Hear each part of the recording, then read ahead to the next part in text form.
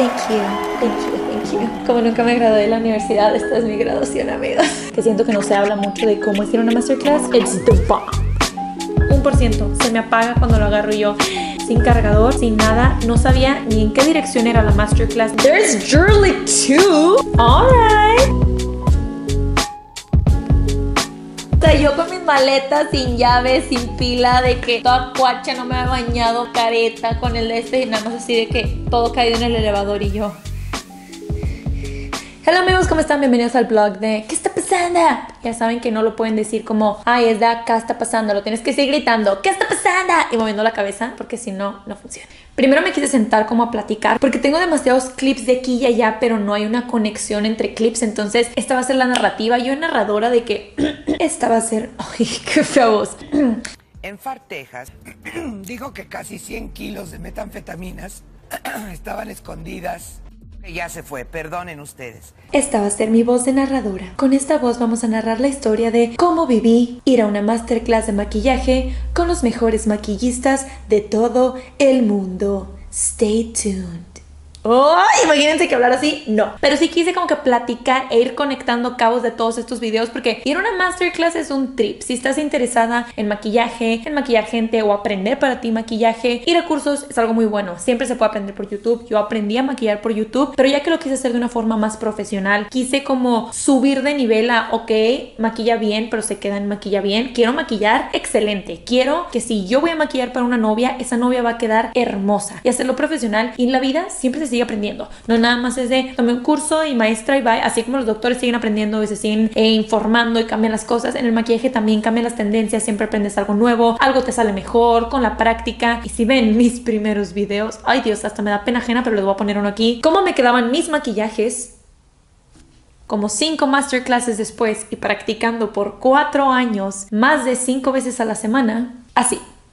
Todos con tiempo. El maquillaje es práctica, no es algo de estudié para un examen, lo tengo en mi cabeza y aquí está. Si tú escuchas algo, si tú ves algo, pero no lo practicas, no te va a salir. Y la primera vez no te va a salir, ni la segunda ni la tercera, pero puede que la cuarta, quinta, girl, cute. Entonces esto es un trip en las masterclasses. Hay diferentes, pero generalmente se dividen en primer segmento, tú vas y ves al maquillista, le haces preguntas, estás en una modelo, ves cómo trabaja él, ves qué tips hace, qué productos usa. Y después si pagaste como la versión como premium, tú llevas tu kit a tu modelo o te maquillas tú si te quieres maquillar tú, pero lo más normal es que lleves tu modelo, armes tu kit, tus luces, tu todo, y luego empiezas tú a practicar los tips que acabas de aprender en una modelo, porque una cosa es verlo y escucharlo y cuando lo intentas hacer no te sale, pero ahí está el maquillista que va pasando como maestro, así como examen final de que, oye mira, pero esto aquí no, mira, se aplica así, mejor ponla acá, y esas técnicas que solo con la práctica y que tengas al maestro ahí diciéndote te van a ir mejorando y pues ponerlo en práctica ya en tus maquillajes. Entonces se aprende mucho, es súper importante si te quieres dedicar al maquillaje, siempre seguir aprendiendo, aunque no vayas a una masterclass, cuáles son las tendencias, ver videos de tendencias, cómo funcionan, ver tutoriales nuevos de nuevos makeup artists, cuál es el nuevo que le hizo, famosos que en la red carpet, que no sé qué, que en la película salió con tal, oye pues bueno, vamos a ver quién se lo hizo y vas investigando sobre la industria. Eso es súper importante para foguearte de lo que hay allá afuera y no solo en maquillaje, en cualquier área de la vida, en marketing, en matemáticas, en un millón de cosas. Entonces eso es como mi experiencia de qué fue y cómo fue ir a la masterclass de Luis Torres con Patrick Ta. Si no conocen a Luis Torres, se me hace muy raro, pero Luis Torres es de los maquillistas mexicanos más famosos que hay ahorita en México, vaya la redundancia. Él es de Guadalajara, I think, o de un pueblo cerca de Guadalajara. Siempre cuenta su historia en sus masterclasses. Entonces, yo he ido a la masterclass de Luis Torres, y esta fue de Luis con Patrick Ta. Él en un viaje lo conoció, se hicieron amiguis y Patrick Ta, o sea, es Patrick Ta. Estamos hablando de que hay actores en todo el mundo y hay actores chidos aquí. Hay unos como no tan famositos, pero sí famositos. Y luego está un Brad Pitt, una Angelina Jolie. Bueno, Patrick Ta es un Brad Pitt, Angelina Jolie. Maquilla mucho a Gigi Hadid, maquilla a muchos famosos, red carpets, ha maquillado a Rihanna. Nos contó en la masterclass la historia de Rihanna, que fue de que, oh boy, fue increíble, fue increíble. Entonces para mí fue una odisea porque el fin de semana pegados sea, esta masterclass fue un lunes y el fin de semana de viernes a domingo yo estaba en Los Ángeles. Fui a checar unas pruebas de algo que quiero sacar, quiero lanzar, y la manufacturera está en Los Ángeles, entonces fui a checar unas cosas y mi mejor amiga vive en Los Ángeles, entonces dije, aprovecho, no pago hotel, no pago nada y puedo ir y que no me cueste tanto ir yo a la fábrica a ver las cosas, porque una cosa es estar en línea y otra es ver las pruebas físicas. Fui a Los Ángeles, estuvo muy chido, muy todo, pero yo viajé el domingo en la noche a Guadalajara y se me olvidó mi cargador en Los Ángeles, de celular. Nunca me di cuenta, no me di cuenta. Tenía el celular con toda la pila del mundo. Llego a Guadalajara, duermo y digo, voy a poner alarma. 1%, se me apaga cuando lo agarro y yo, sin cargador, sin nada, no sabía ni en qué dirección era la masterclass, ni cómo llegar, ni la hora, ni nada. Y yo, ¿qué voy a hacer? Fuck, no tenía contacto con nadie. Yo, madres, ¿qué voy a hacer? De puro pex, Pau Florencia, que es otra blogger de belleza, es ex editora de Elle de belleza y ya ahora hace tutoriales, es una crack, es de mis mejores amigas aquí en el medio, es súper buena y se estaba quedando en el mismo hotel y nada más supimos porque las fotos que subíamos a historias eran como de los mismos lugares y yo, pues voy a hablar al lobby, oye, conéctame con una Pau Florencia que se está esperando aquí, por favor, no sé qué, le hablo, la morra así de que modorra dormidilla, y yo de que perdón, oye, te estoy contactando, no tengo cómo contactarte, no sé ni dónde es, por favor no me dejes, ¿a qué hora te vas mañana? No, pues que me voy a tal hora, era 8:30 o 9, te veo en el lobby. Yo, ok, güey, marcando al lobby de que por favor pónganme wake up call a esta hora porque no tengo alarma para despertarme. Me desperté toda sacada de onda, sin celular, yo quería bloguear, iba a bloguear con el celular, entonces no pude bloguear desde la mañana, por eso está como que este inter de aquí. Bajo al lobby y no veo a Pau y espero y no veo a Pau y yo, ¿se habrá ido? ¿Cómo la contacto? No sé, como yo llegué a la 1 de la mañana a Guadalajara, no tenía dónde comprar un cargador de iPhone, dije no, pues ahorita pregunto dónde hay una plaza para comprar un cargador de Apple que ni quería gastar, pero bueno, yo lo olvidé en LA, compro el pinche cargador de iPhone y ya los contacto y llego tarde a la masterclass. No, luego ya vi que bajó Pau, todo bien, me fui con ella y me adoptó, literalmente Pau me adoptó y aquí es donde empieza la masterclass. No saben la deseo de mi mañana, pero ya llegamos a la masterclass. Un maquillador se vuelve como mucho más valioso cuando no le tiene miedo a nada. Estaba esperando el momento perfecto para salirme de la masterclass y como que callado, perfeccionando el delineado y así dije, es mi momento. Algo me cayó mal de anoche de la cena, porque yo llegué en la noche, cené aquí en Guadalajara. Me ando haciendo, o sea, me voy a cagar por tener una idea. Ay, ya quiero que salga para ya estar bien, porque todo el día aquí aguantando yo con esta panza. No. Un poco ahí. Muy buena preparación. Ni siquiera sé si nos están escuchando por toda la música, pero se acaba esto que vieron de aprender sus maquillajes y luego si tú pagaste extra, tienes una modelo, maquillas y te están checando y ya más como en práctica, porque una cosa es escucharlo y otra cosa es hacerlo. Entonces yo no me quedo, pero yo voy a ser la modelo de Nonis. Nonis es amiga mía de Monterrey, ella también hace make-up para que la sigan en Instagram. Rolón, tras. Bueno, el punto es que ahora voy a ser modelo. Estamos en break de comida. Ya todo el mundo está montando, los que se quedan a hacer el práctico acá. Pues sí, entonces me va a tocar nada más estar ahí y escuchar y aprender de lo que les dicen a los demás. En el coche. Pobre Nonis va a sufrir porque traigo la dermatitis seborreica bien activa.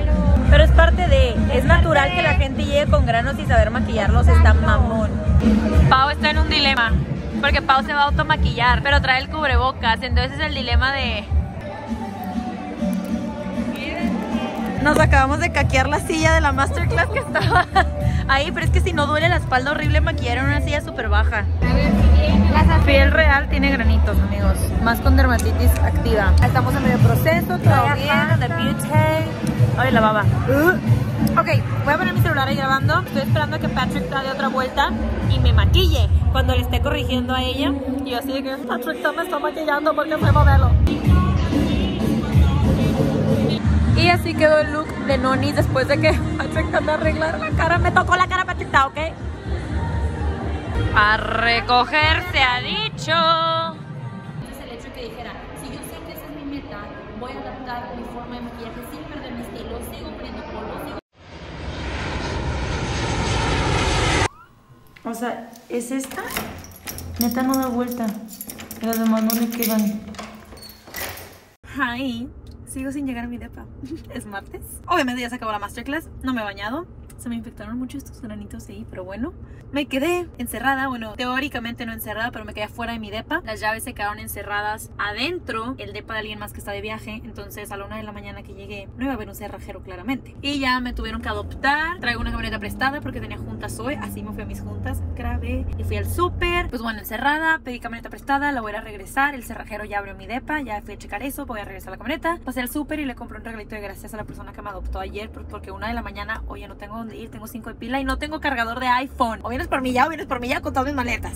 Entonces, esta masterclass, Luis es nuestro amigo. Luis es un crack, es un super crack. Entonces, Luis empezó la masterclass, él con su modelo, él haciendo sus técnicas, él haciendo su maquillaje. Había un break rapidito y luego empezaba Patrick Ta, luego hora de comida y luego las que se quedaban a maquillar modelos, maquillaban. Empezó Luis, le quedó el look. O sea, vean qué hermosura de modelo, cómo le quedó. Es la cosa más extravagante del mundo y son estilos bien diferentes que está bien padre porque cada maquillista tiene sus mañitas, tiene sus cosas. Entonces, eso es súper importante porque por más que veas, así lo hace así es como se hace. No, hay 1000 formas de llegar, todo el mundo tiene acabados diferentes, cada quien tiene looks icónicos. Luis Torres es conocido por delineado 100%, cosas extravagantes, color, shimmer, unos ojazos de te pasaste. Patrick Ta es conocido por piel, la piel más perfecta y más glowy del universo. Entonces de todos va sacando tips y ahí es donde ya entra mi video de YouTube. Ya estoy peinada según yo y después de esto me voy a poner a grabar aquí en el estudio qué es lo que aprendí de la masterclass de Patrick Ta y empezar a aplicar estos tips y yo decirles qué aprendí yo. Ana, no, que la gente vaya a la masterclass, cómo saca sus secretos y aquí te va. Puedes ver 3000 tutoriales de YouTube, 5000, puedes ir todas las masterclasses del universo, pero sus manos nunca van a ser tus manos, nunca te va a quedar igual que a él porque todo depende de la fuerza que use, la técnica. Él le hace así,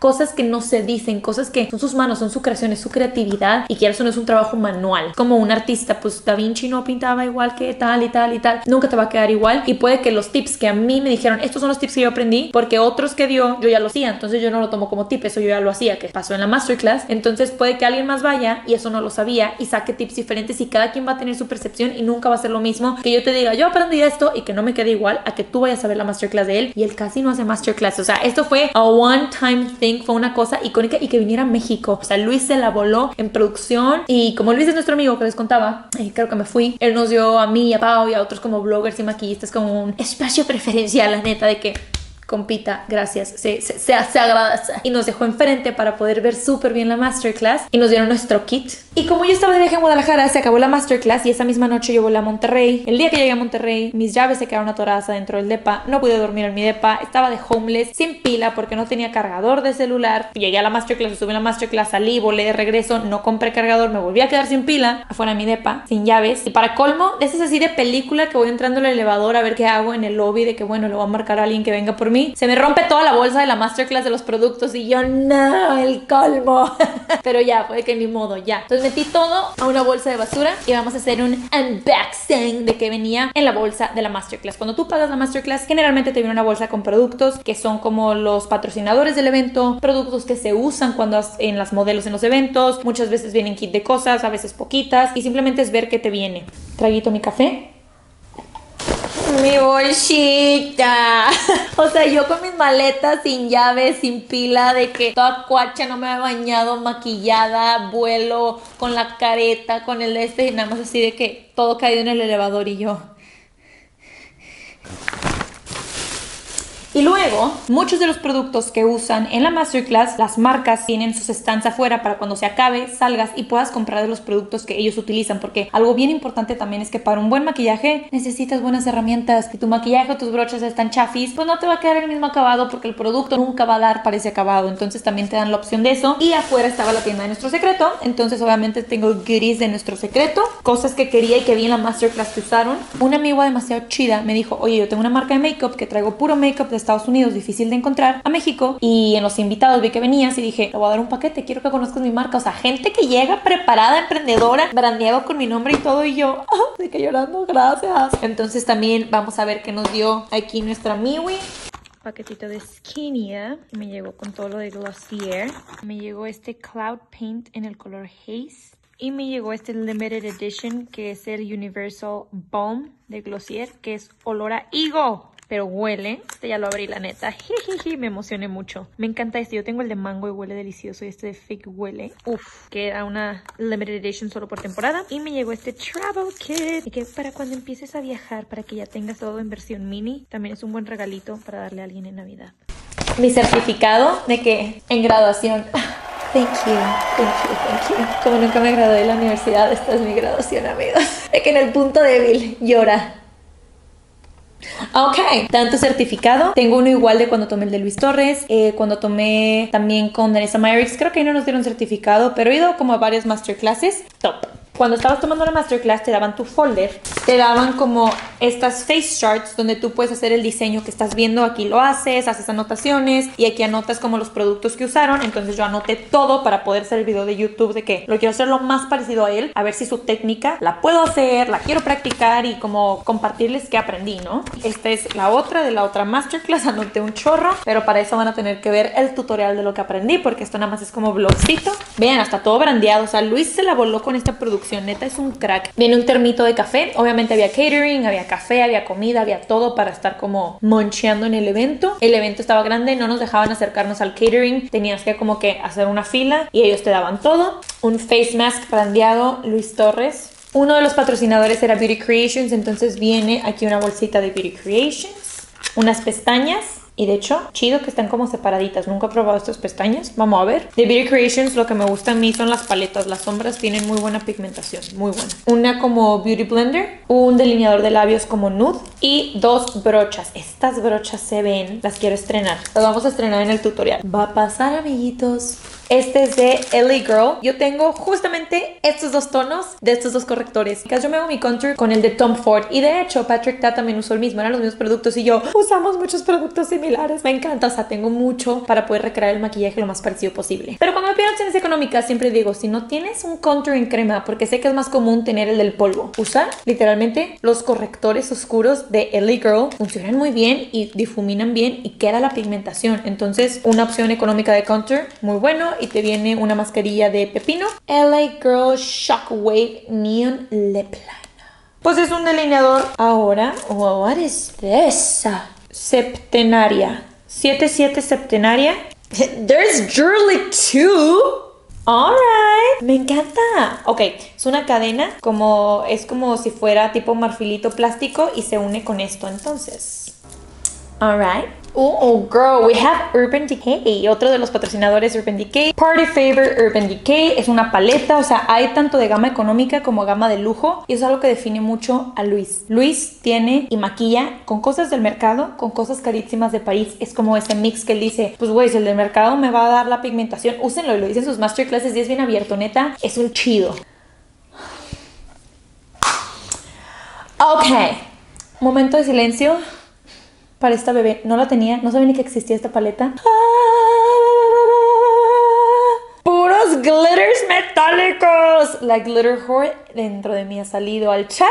Y son puras sombras así. Viene con espejo. La quiero usar ya. La quiero usar ya. En glitters específicamente de marcas económicas es lo más difícil. Marcas económicas, ¿qué paletas de cara, de contour, de blush? Marcas económicas, Bisú funciona al 100, Jordana, todas esas pigmentan increíble y duran muy bien. Beauty Creations, las sombras o así. Pero el glitter, específicamente el glitter. Conozco una y ni siquiera le llega al kilo como que a las de lujo porque es mucho más caro hacer un glitter y le subiría mucho el costo de la paleta y ya no serían costos de mercado o de farmacia. Es un trip todo esto del maquillaje, pero una buena paleta de glitters con eso tienes, pero bueno, me la estoy volando. Amo yo la de Stoned que salió muy buena, la de... Hay muchas. Luego viene esta brocha de MF Cosmetics, I think. We love. Es dorada, se ve fancy pants, o sea, maquillando a una clienta con tu dorado de que... y preparándole la piel así de que con tus cremas fancy. O sea, también cuando una clienta la vas a maquillar, quieres que se sienta como en spa, que se sienta lo más cómodo. Cuando yo maquillo a mis amigas, aunque sean mis amigas, no es de que vente aquí ya, les preparo, les enseño cómo limpié su kit, les enseño que estoy usando productos de lujo, les pongo musiquita, cómo está la temperatura, las pongo en la parte bonita de mi casa. O sea, es todo un trip para que valga la pena. Y yo no cobro, yo siempre lo hago de que regalos de cumpleaños, de boda, todo he maquillado diseñado como para varias bodas y siempre es tu regalo de bodas, yo te maquillo, no pasa nada, sabes, de que te hago las pruebas de maquillaje que quieras, porque no me dedico a maquillar gente, me dedico como a enseñar, a hacer tutoriales, me gusta mucho enseñar, disfruto enseñar. Entonces no es que yo cobre por eso, pero cuando maquillo gente como si fueran citas, me vuelvo loca, me gusta un chorro y me gusta que se sienta como que están en un lugar de lujo, me siento en spa. O sea, si yo tuviera un salón para maquillar, les pondría que les hagan masajito también en la mano y que las consientan y que todo huela rico. O sea, es toda una experiencia. Entonces, ¿cuál va a ser la experiencia que le vas a dar a tu cliente? Es bien importante. Y las brochas que usas y cómo se ve el maquillaje, that's the thing, ¿sabes? Que se sienta todo de que, uy, qué bonitas brochas, y me encanta que si toma fotos ella, que todo se vea estético. We love. Y ya saben que yo soy la loca de los empaques, entonces también me gusta que todo se vea bonito. De Bare Minerals, de Bare Minerals está este Complexion Rescue, prueba de base de maquillaje en stick de Bare Minerals, muy buena marca. Viene la Hailey Bieber aquí en la imagen. De GOK es muy buena marca, tiene cosas muy malas, pero tiene cosas muy buenas las brochas de GOK,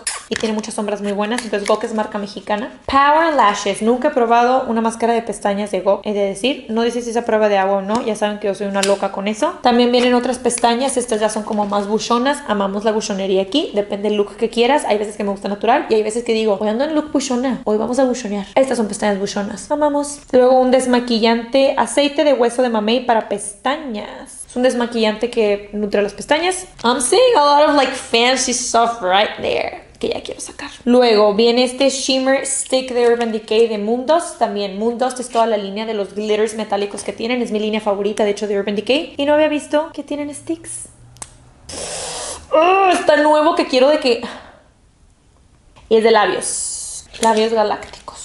Luego tenemos de Laura Mercier este stick de ojos. Los stick de ojos de Laura Mercier son los favoritos de mi mamá. Mi mamá todos los días se maquilla para el trabajo. Mi mamá es muy mona, siempre se arregla. Nunca vas a ver a mi mamá desarreglada, despeinada. Eso no existe. O sea, mi mamá siempre me regaña que por casa les hacían video toda chamagosa, porque mi mamá es de las de siempre derechita y todo. Tiene un porte cañón esa mujer. Y siempre usa estos sticks de Laura Mercier para maquillarse, los de Dior y los de Laura Mercier, porque mi mamá dice, no me voy a poner, no le sé mucho a las sombras, pero con estos sticks nada más se ponen todo el párpado, su delineado, y se maquilla rápido para el trabajo todos los días. Estos sticks sé que son buenos porque pues yo se los di a mi mamá y la enseñé a maquillarse con esos. Son muy buenos sticks como para el día a día. We have Huda Beauty. Tengo que decir algo. Hace 3 años yo compré mi primera paleta de Huda Beauty y de hecho me dice mucho, Ana, Huda Beauty ya llegó a México porque casi no lo usas. Claro, porque no te lo regalan, no lo usas. Huda Beauty cuando lanzó en México me envió un paquetón. Tengo un full face y digo, lo voy a grabar y lo tengo ahí.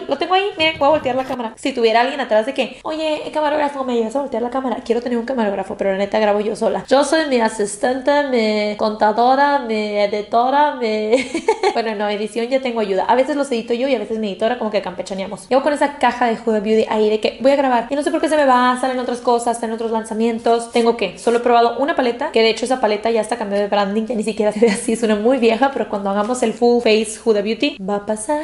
Entonces nos dieron esta paleta, sé que es una buena marca, pero no he probado nada. Y yo modelando. Es la paleta Rose Gold Palette Remastered. Aquí viene la Huda. Esta es la paleta que yo tengo. Voy por ella. Quiero que vean lo viejo que tengo de Huda Beauty. Fue lo único que compré en mi vida y no he vuelto a comprar otra cosa. La paleta que nos dio Luis, nueva, bella, pretty. Mi paleta que compré hace 3 años. Pero es la misma, nada más que ya cambió como el branding, el empaque. No sé si cambió la fórmula. Se ve diferente, o sea, de vista las sombras. Pues creo que sí se ven más chidas estas. Podemos hacer la comparación cuando haga el video de YouTube, pero eso ya es otro boleto. El punto es que nos dieron una paleta muy chida. De hecho, esta paleta pues sí se ve usada. Yo la usé mucho tiempo. Pero cuando empiezas como a hacer reseñas, salen lanzamientos, compro casi, no casi todos, pero muchos lanzamientos. Son los que se consiguen en México, porque luego siguen en Estados Unidos mientras llegan a México. Ya es bien tardado. Y me enfoco mucho en lanzamientos que si lo veo digo, lo quiero, no nada más comprar por hacer reseña. Yo sí soy muy true de, saben que me gusta el empaque, entonces todo lo que salga con empaque bonito lo compro. Luego tenemos de Bianca Makeup unas pruebas de lipstick. Nunca había visto unas cositas así de bellas de labial. ¡Qué bello! Ay, miren, serpentina. Hay que hay otra cosa. ¡Qué chido! Vean, son 2 manitas. Se abrochan aquí y es un collar también como del estilo como si fuera marmolcito jade. We love. Oigan, qué chido que también viene joyería. Veo otra bolsita azul, entonces quiero suponerme que son más cosas. De hecho, había también productos Dior y así, pero como no alcanzaban para todas las personas, fue una masterclass grande. Yo calculo 150 personas. No sé cuántas fueron, pero eran bastantes. Era como un auditorio, esa cosa era gigante, porque como tenía que estar todo espaciado para que nadie se tocara y nadie se topara y cada quien tuviera su espacio y todo. O sea, ustedes vieron los videos, eso era como un auditorio. Este collar, que es como una corbatita. Ay, viene mi inicial de la S al final. Aquí como que le cuelga al final. Y viene la A aquí abajo junto con la perlita. Ok, yo enjollada aquí. Y bueno, luego nuestro secreto es la única empresa que trae oficialmente Jeffree Star. No de reventa, no de que ellos compran y te lo venden más caro. Precio igual que en página. Son los únicos que tienen deal. Entonces cuando llegan lanzamientos, Jeffree Star tiene como distribuidores Ulta. Creo que no venden Sephora, pero venden Ulta y venden diferentes tiendas. Y en México es el único distribuidor. Entonces puso esto de aquí. Reconozco, no sé qué es, pero reconozco. O sea, es súper icónico todos los empaques de Jeffree Star. De Androgyny es el tono. Y es un labial de boca. Y muy ad hoc a la temporada porque es como un burgundy, como vino. Más cosas de Urban Decay, Hi-Fi Shine Lip Gloss. Estos lip gloss son de mis favoritos. De hecho, la mayoría de los lip glosses que uso, si no son Dior, Kiko últimamente traigo mucho de moda, y Urban Decay. Este lo tengo, este lo uso un chorro. Cuando uso cosas super glittery, uso mucho este. Y lo que me gusta de estos de Hi-Fi Shine es que tienen como menta. Entonces se siente fresco en los labios y sabe rico. Como que nos dieron toda la línea glitter. Amamos. Luego viene una versión pruebita bebé de Laura Mercier. Es un labial rojo, fancy, sexy. Los labiales de Laura Mercier son muy buenos. Laura Mercier es una muy buena marca, pero Laura Mercier, para mí, mi fuerte es piel. En Laura Mercier, las prebases, los glows, las bases. Laura Mercier en piel para mí es de que los polvos para sellar. Nuestro secreto maneja la marca Good Molecules, entonces nos dio este Hyaluronic Acid Serum como para preparar la piel, o simplemente ácido hialurónico para complementar con tu skincare. Preparar piel con esto ayuda mucho, no hace que se separe mucho el producto de la piel, una base o algo así, cuando otros productos sí. Eso es bueno.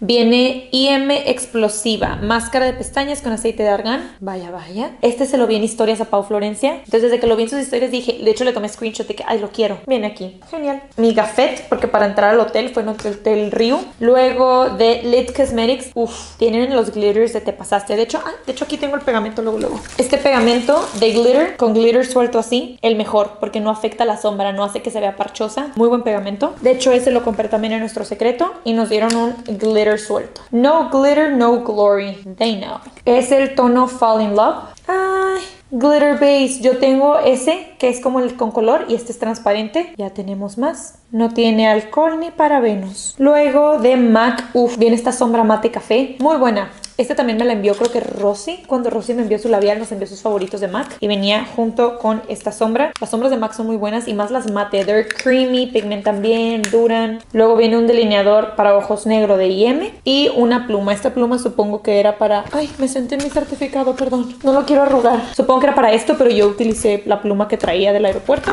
Y ahora sí, nuestra bolsa rota. Y bueno, eso es todo lo que incluye en el precio de la Masterclass. Había diferentes precios. El precio VIP, el precio que te quedabas después también para el workshop, había precio económico hasta atrás, pero aún así sí se veía porque había unas pantallas gigantes y el de hasta atrás veía como el de hasta enfrente, entonces eso era lo de menos. Y luego había como un meet and greet y te tomabas foto con Patrick Tai, con Luis.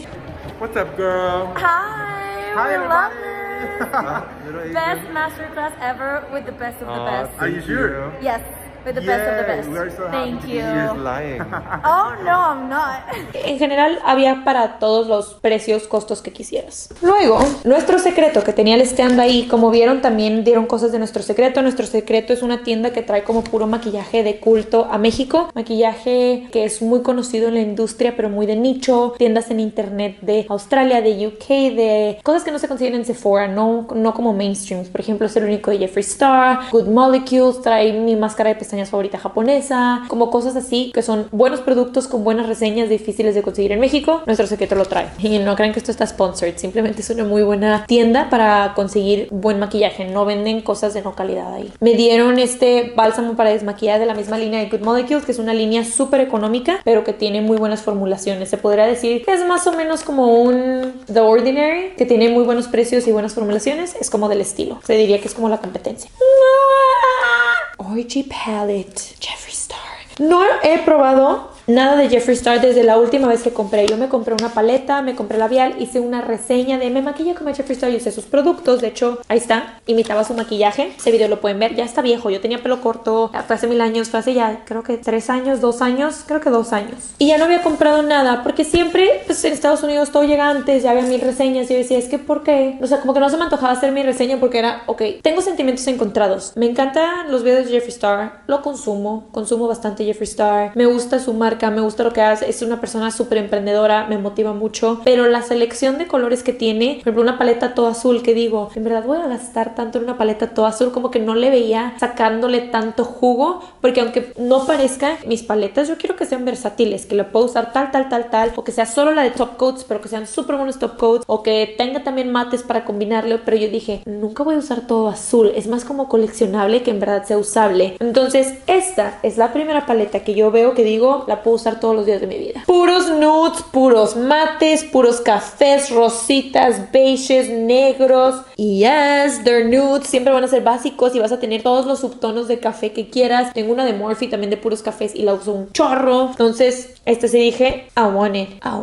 El Jeffrey pasándose con sus nombres. Orgías, de veras. El delineador de la máscara japonesa que me gusta no es la máscara de pestañas, es el delineador. Nunca he probado esto, pero esta marca de Hair and Make es súper famosa en Japón. Cuando yo fui a Japón yo me compré como 8 de estos, me acabé todos los de la farmacia y me los traje, por eso sigo teniendo stock y los ven en mis videos. Los saqué en mis favoritos del año pasado. O sea, esa máscara de pestañas, cada que la uso me la chulean y piensan que son mis pestañas, pero es de que no, they're not. Traigo máscara de pestañas, pero es de las que te deja súper delgadito y largas. Este, si me siguen, lo han visto en otros videos, el mejor exfoliante como tópico, porque no tiene bolitas y no raspa, entonces es muy bueno y apto para pieles sensibles. Cada que yo voy a maquillar a alguien y me llegan con la piel, ¿te has exfoliado? Nunca me exfolio, no me hago nada en la cara. Ok, entonces me tomo mi tiempo, les preparo la cara y nunca he tenido ningún solo problema con nadie, aunque tengan piel sensible, con este exfoliante, porque es químico, nada más lo haces así y es un gelecito, saca como la piel muerta y hace que quede todo suavecito. Entonces es muy bueno. Y también es japonés. Es que los japoneses son unos cracks en todo lo de piel. Me mandó la máscara de pestañas también. Me dieron esto de regalito. Luego, de la misma marca de Good Molecules, me dio este primer que dice que es muy bueno para antes del maquillaje, entonces habrá que probarlo. El mejor desmaquillante del universo. Amo este desmaquillante también. O sea, es que todo esto ya lo han visto en mis historias. Son productos que ya conozco, por eso siento que puedo hablar siglos y siglos de estos productos, pero probablemente ya están hartos de mí de tanto unboxing. Restock de mi pegamento de pestañas favorito. Si no te puedes pegar bien las pestañas es porque estoy casi segura que el 80% de las personas que batalla es porque su pegamento está cool. Un buen pegamento de pestañas, lo pones, lo pegas, no se te mueve la pestaña en todo el día y eso es bien importante. Y la gente que es alérgica a látex, la mayoría traen látex y estos son látex free. I love them. A mí me gustan en tono negro en lo personal, hay gente que le gustan transparentes, cada quien. Y listo, eso fue lo de nuestro secreto, que venden como mucho makeup. Simplemente les quise enseñar como que era todo lo que había, pero algo que se me hace bien importante es el networking que haces. Conoces a otros maquillistas, otros salones, te fogueas, qué está haciendo más la gente para que tú también, competencia sana. Oye, eso está bien chido, pues yo lo llevo a mi salón, pues yo hago esto, yo traigo esta marca, yo mejoro mis cosas. Entonces eso se me hace súper importante y súper chido. Y eso también como parte de ir a una masterclass es, tienes que ser bueno y aunque no te guste, a mucha gente no nos gusta, incluyéndome, hacer relaciones públicas y estar ahí a hablar. Yo soy niña de casa. El hecho de hacer PR y estar con gente, conectándote, te paso un número, you never know, quieres hacer algo y hagamos una masterclass en Guadalajara, no, pues ya conoces dónde o con quién o chalala. Eso es bien importante. Sí siento que si quieres aprenderle bien, sí son must las masterclasses. Y bueno, básicamente eso es lo que es ir a una masterclass, como hacer networking, aprender, practicar lo que te viene en tu goodie bag. Ahora me voy a grabar lo que aprendí para que puedan checar ese tutorial y ya sea practicar con maquillaje. Simplemente quería como platicar de mi experiencia, que siento que no se habla mucho de cómo es ir a una masterclass. It's the bomb. Les mando un besote y nos vemos en el próximo video. No sé si voy a subir esto al canal de vlogs o al canal principal, entonces el intro lo hice en el canal de vlogs. Si eso está en el canal principal, pues una disculpilla. ¡Uy! Vean el behind the scenes. Ustedes siempre ven de fondo como que blanco, luz, jijijaja. Tengo un desmadre en mi estudio, vean esto. Ahí grabo, hello there. Entonces así se ve, mi tripié son estos libros, pero como la cámara está ahí, ustedes solo ven de fondo esto. Y tengo cochinero, aquí está la bolsa de Huda Beauty que les dije que todavía no grabo. Pruebas de maquillaje, todo eso, ya grabé con todo eso, pero no lo he guardado, lo tengo que guardar en los cajones. Cajas que ya empecé a empacar todo para llevarme a mi depa y no me lo he llevado. Mi charolita con pestañas, skincare, delineadores, puros delineadores en esa caja. Ahí va poco a poco.